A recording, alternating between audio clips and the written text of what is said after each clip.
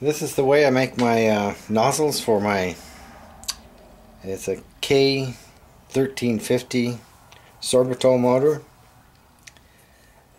I have a 2.5-inch piece of 2-inch PVC. Just cut the pipe and I try to make the edges square. But you place it on a Walmart funnel. Well, it comes as a kit, and this is a small funnel. And it has ridges, but I just trim them with a razor knife. And the funnel set costs $3 or $4 or something like that. It's Walmart part number 550193486. Probably the same as any other small funnel, but it probably has about a 60-degree a 30-degree half angle, so I think that's about right for a converging cone. So I take a 2.5-inch piece of 2-inch PVC. I place it on the funnel, and I place a 1/2-inch USS flat washer on the funnel. And that's a centering aid.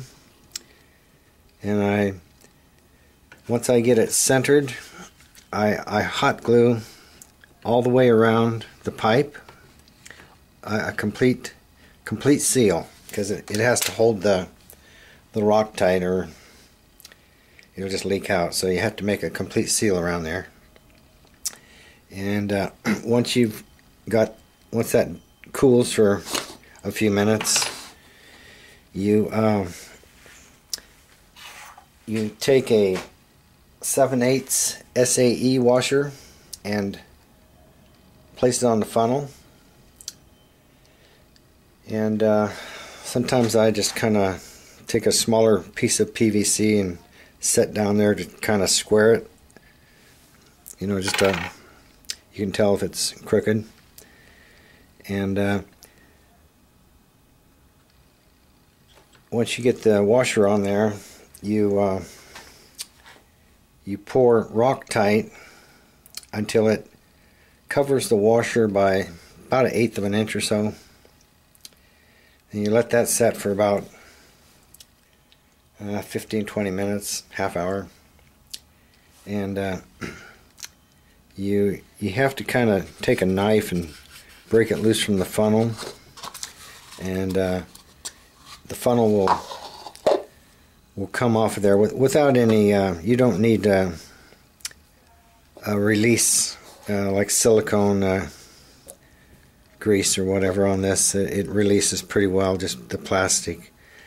But then you have to clean the PVC, just get the hot glue off of it again. So there's your converging cone, and it has the nozzle washer inside the cement.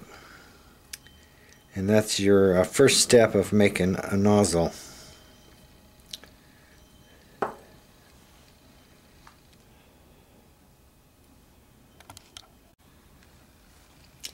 This is how I make my diverging cone for my rocket nozzle.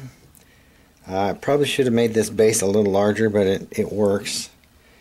This is a craftparts.com item number TRC200. It's a 2-inch by 3-inch wood cone. Probably cost a couple dollars. But it did come to a point here. I kind of damaged it, so I just kind of redid the top here.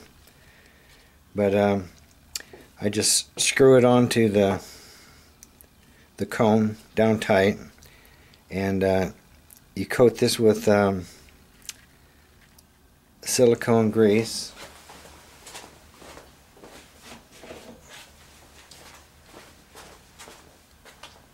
This is a real good grease. It's silicone.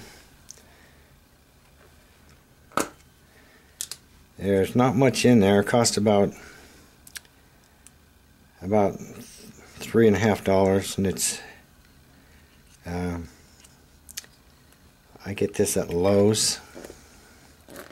But OD silicone grease, really good stuff for the rocket nozzle release agent.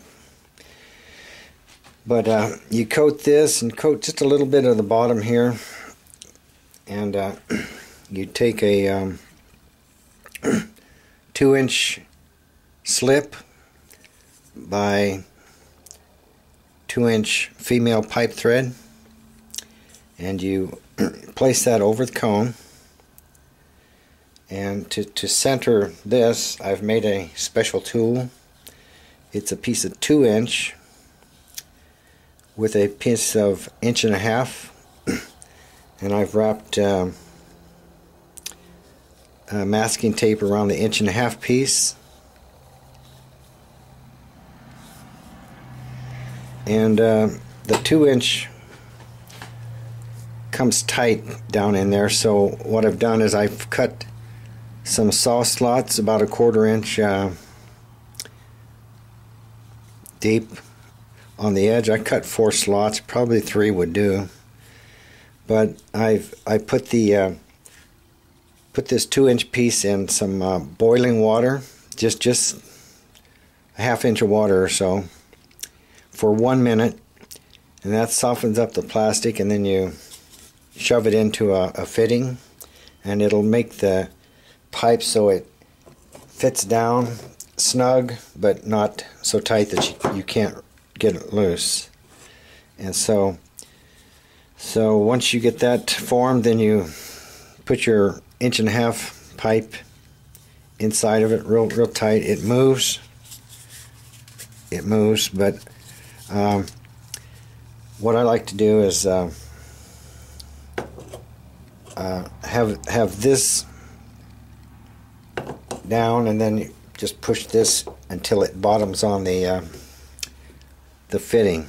So that should center the cone in the fitting. So what you do at that point is you hot glue all the way around, no gaps, just one single little bead, but make sure it doesn't have any openings. And once that cools, after about 5 minutes or so, you just take your tool off, your centering tool, and so your cone should be centered pretty good in the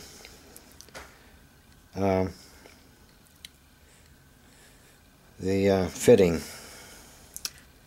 So once you get that, you're ready to put a 1 inch. Well, it's a 1.5 inch by 2 1/4 machinery bushing, and what that does is it fits. It doesn't quite fit on the shoulder in there on the fitting, but it's bound to help hold the pressure a little bit better than if it wasn't there, because if you didn't have this in there, the only thing that would hold your motor together would be the threads gripping the rock tight. And I mean, it's pretty strong, but this probably beefs it up a little, so that's what I do. So you put your machinery bushing washer on there, and then you take your converging cone that you made in the previous step, and you put PVC glue on there and on here, and then you push this down all the way to the washer, and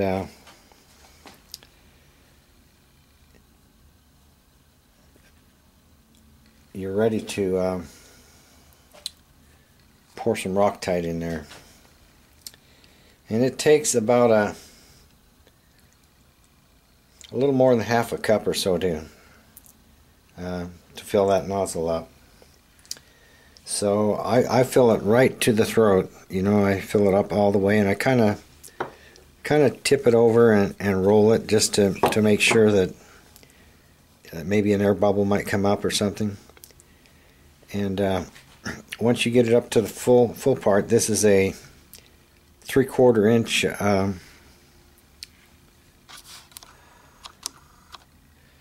it's a 3/4 inch piece of EMT, and I drilled a hole in it so that I can maybe twist it off with a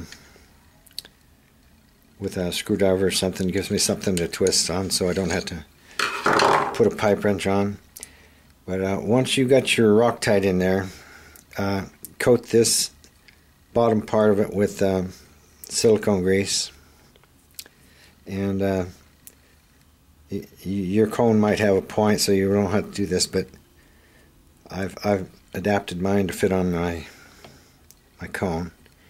And you just push it down to sit on the cone, and after about 15 minutes it's set up enough that you can turn this off, pull this out, and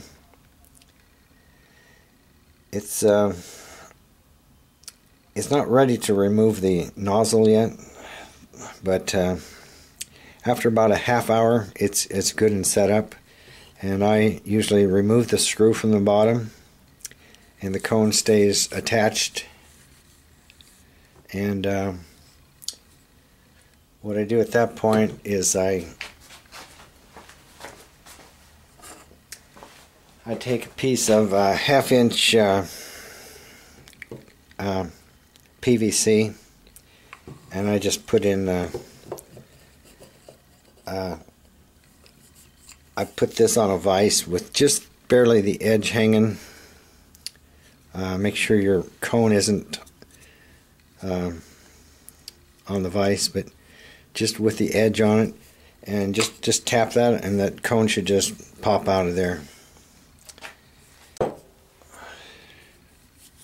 Converging cone, diverging cone. There's about a 1 inch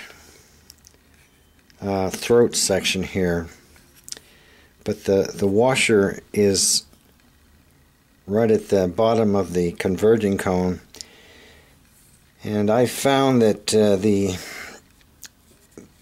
this 1 inch section here erodes about 1/8 of an inch or more, so it kind of just makes a longer nozzle out of it. It's not, you're starting out with this is an 18-degree half angle, not the ideal 15-degree. So it's a little bit steeper than what's necessary, but by the time the throat erodes, it's probably about right. So it works just fine. But that gives you a 2-inch nozzle exit, which is just right for the motor that I've designed, my design of a motor. So it's ready to put a coupling on here, and then a piece of 2-inch PVC for the motor tube. As you can see, that's fairly well centered, and I've had real nice straight flights with my motors.